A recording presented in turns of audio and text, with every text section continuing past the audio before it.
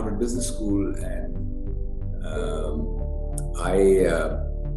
in between the years, I actually couldn't get a summer job. I tried, I interviewed, firstly, when you're on a student visa in those years, they didn't really want to interview you. So there were very few opportunities, and I didn't get a summer job. And I had to come back to India for my sister's wedding. So I was coming back to India for a month.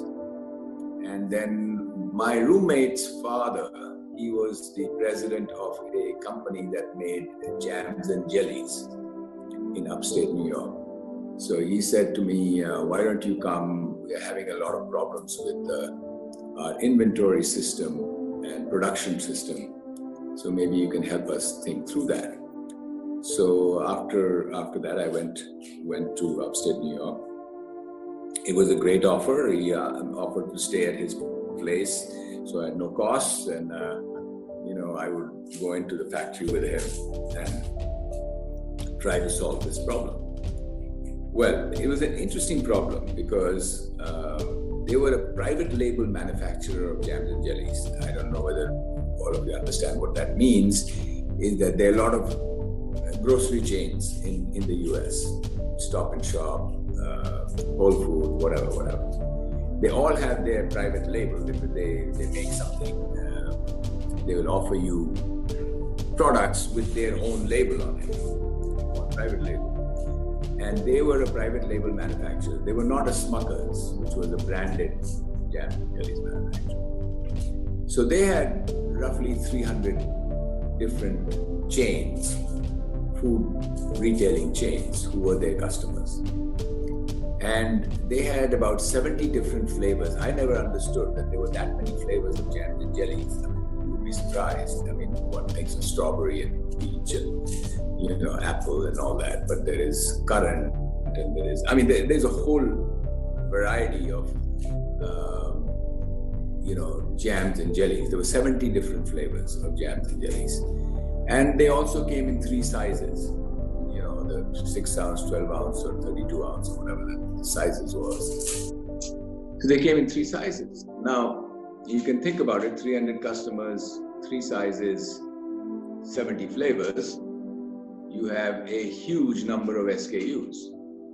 So they used to make these number of SKUs and inventory them. And they could never really guess. They would forecast demand because the service was important. When the orders came in, you had to be supplied within a very short period of time, less than a week. So they would have a huge warehouse where they would store all this. And often they were wrong. They would predict that they would sell, 100 of the, strawberry of Stop and Shop and 8 ounce sizes. And then suddenly an order would come for 500. And they would have to make that to satisfy that. There were 2 large production lines, and it's a complicated process. It's one continuous production line. They cook the jams and jellies, and then they go and in the end package it. So every time they had to stop the production line to make a new flavor, new size, it was quite a lot of costs, where they had to stop the thing and change the flavor and all that. So, I spent a lot of time observing this, what they did. And I came up with the idea saying, why do you have to stock all these SKUs?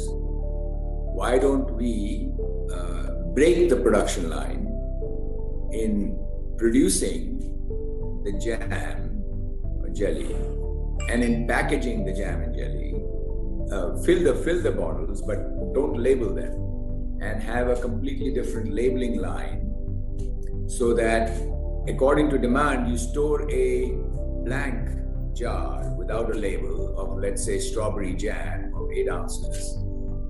And whichever chain orders, you slap in their label to whatever amount that is ordered. So that was I'm surprised they hadn't thought of that. It was a kind of a straightforward, solution. That was one part of it. The other part of it was in the production side. I said, you know roughly the demand. You know that, strawberry is the most common flavor. So you know how many pounds of strawberry jam you sell in a month, let's say. So I said, why don't you run strawberry continuously for 3 days? Because it's 10% of your demand is strawberry. So just run strawberry, no changes, no stopping the line, just fill it. And what we did is I developed a 28-day cycle where each of these flavors would be made, but they would be made together. So 3 days for strawberry, 2 days for apple, and et cetera, et cetera. And in the end, they would be half a day for, some exotic flavor, or 1/3, 2 hours for this, et cetera. And then I did one other thing. I said, they had to wash the line. Once you make strawberry jam, if you want to make apple jam, then next you have to wash the line, and then you have to make apple jam. So I said, why do you do that? Why don't you just go from the lighter flavor to the darker flavor and just flush the line? So if you made apple jam first, okay, then you're making strawberry jam, and you start running strawberry.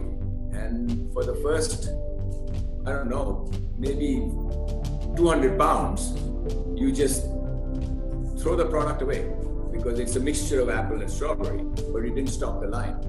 You didn't stop it for 2 hours to do the changeover and washing and this and that.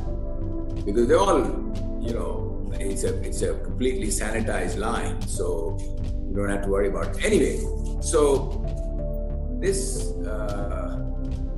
I drew up a schedule. It was a 28-day cycle. It was handwritten by me to the production guy, and he put it down, Gupta's schedule, in his desk, in front of his desk.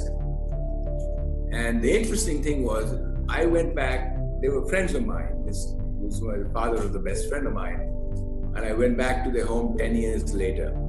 And he said, come on, let's go to the plant. And I went there. And in my handwriting, very brown, that piece of paper was stuck on his wall, this Gupta schedule, and they were still running the same schedule because there was no change really in the fundamental demand of, production.